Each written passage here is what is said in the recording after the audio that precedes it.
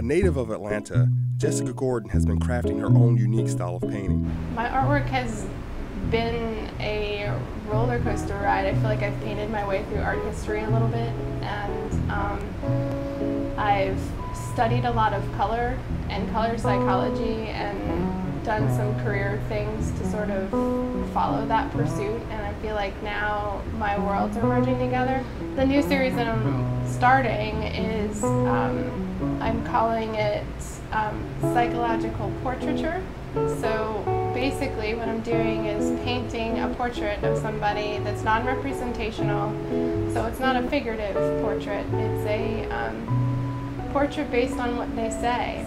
There's something about the preciousness of painting on canvas sometimes that can be disruptive to the process, like, oh, this has to be a certain way, it has to be so perfect, and I need to get back to sort of that creative connection, and that's what I'm working on right now. So I'm painting on this non-precious throwaway butcher paper, and painting fast and furious and just trying to get some stuff out of the way, so that doing some intuitive painting so that I can connect a little bit better with the people that I want to do these portraits of. Jessica looks to some of the art world's most influential feminist painters for inspiration. Miriam Shapiro is a huge one for me. A lot of the feminist artists are really big and influential for me. Judy Chicago. Judy Chicago recently wrote a book about Frida Kahlo, and I, a couple years ago, was able to go to DC to see Judy Chicago talk about the book, and I got an opportunity to thank her for just everything that she did in the 70s to move it so that I could be an artist today. And I don't know anyone who's not, or any woman who's not somehow influenced by George O'Keeffe. But then Janine Antoni was a huge influence too in school. She had an exhibit at the High that was really powerful to me. So a lot of installation artists are really impressive to me. Over the years, Jessica has watched as the Atlanta art scene has expanded to the point it even rivals other well-known locations. I'm in awe over how much art there is here. I don't know if it's, SCAD's influence and the money that they sort of brought here, or the expansion of the High. I was floored. I mean, my dormitory that I stayed in is gone, and there's a whole, that's right where the High is now, the Contemporary Art Wing is. I feel like it's almost as much happening here as, in New York. It seems like it. Jessica considers herself an unconventional kind of artist and uses that to motivate herself and others. I'm not the kind of artist that should be in the middle of 18 acres of woods with some little art studio there. I'm definitely better off among others. I'm inspired by what people do. I'm inspired by people who follow passions. I believe art to be healing. I believe creating to be healing. I believe I like trying to help other people find their own voice in painting and creating as well. So if I can inspire anyone to pick up a brush, I feel successful.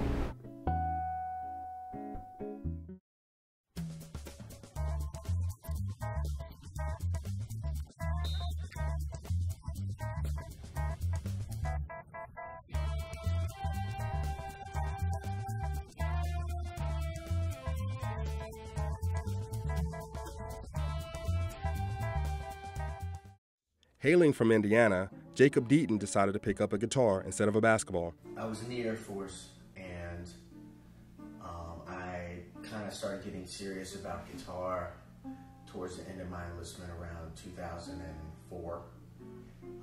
And I got out of the Air Force with the intention of sort of being a songwriter. And it kind of, things morph and change over time, you're interested, but that's kind of how it all started. It was an interest around 2004 to kind of take it from beyond a hobby to something that was, more serious.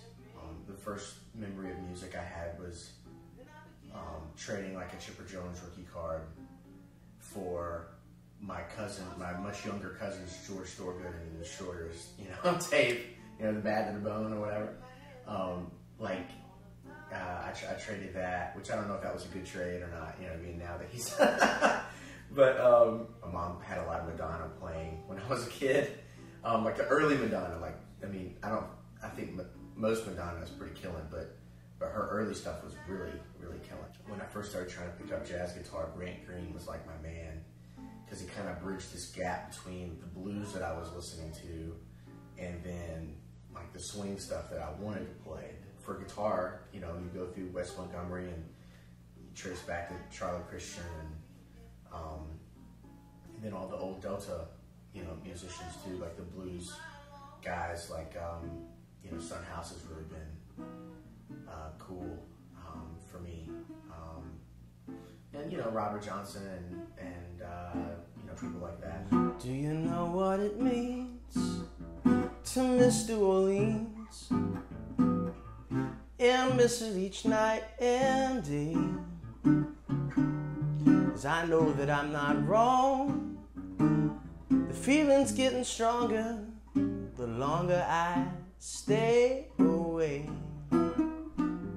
Miss those moss-covered vines, those tall sugar pines the nightingale used to sing. And I'd like to see that lazy Mississippi hurrying into spring. But like I was really going through like some post-traumatic woman stuff where, you know, she, you know, basically had run my heart out to dry kind of thing, you know. So anyway, so I show up at this jam and, you know, they asked me to sit in and I said, okay, it's like the end of the night. And I started singing a song called Tennessee Waltz. Anyway, I just remember being in the middle and singing it, and then this one guy in the audience started laughing, like while I was singing this song, and I was like really singing. And a few choice words, I kind of told the dude to shut up, but I said it real like cleverly and humorly, and like, you know, the audience kind of started laughing and whatever. And then you know, the host came up and like ripped the mic from me and said, "We don't talk like that in this club." But it's funny to me is that people do talk like that in the club. It was just weird because I've been there. But anyway, I ended up getting like, you know, kind of kicked off stage and, you know, stuff. So I think that's the only time I've ever really been kicked off stage for anything. At the end of the day, I'm just trying to play music as good as I can, and maybe it will lead to something. Yeah, maybe eventually or something. You know, I don't really know where I'm going. The moonlight on the bayou, a Creole tune that fills the air. I dream about magnolias in bloom. I'm wishing that you were there.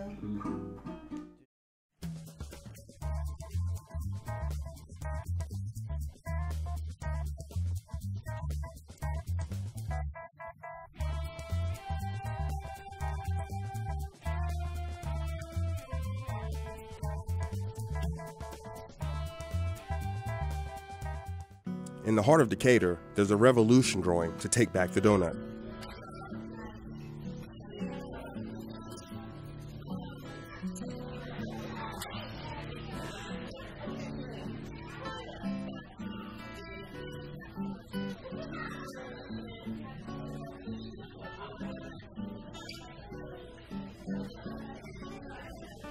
At Revolution Donuts, they pride themselves on making all of their donuts and glazes from scratch.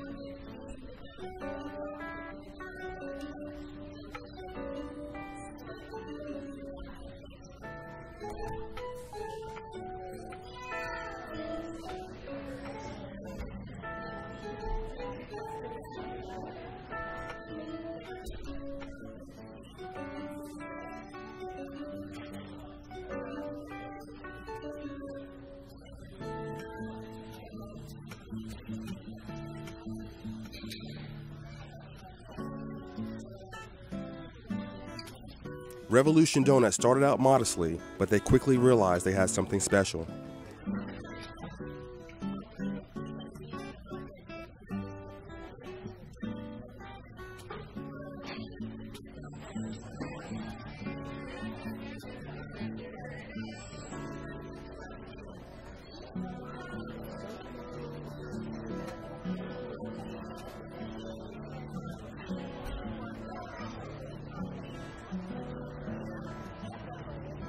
Keeping true to their values and with community support, Revolution Donuts is looking forward to the future.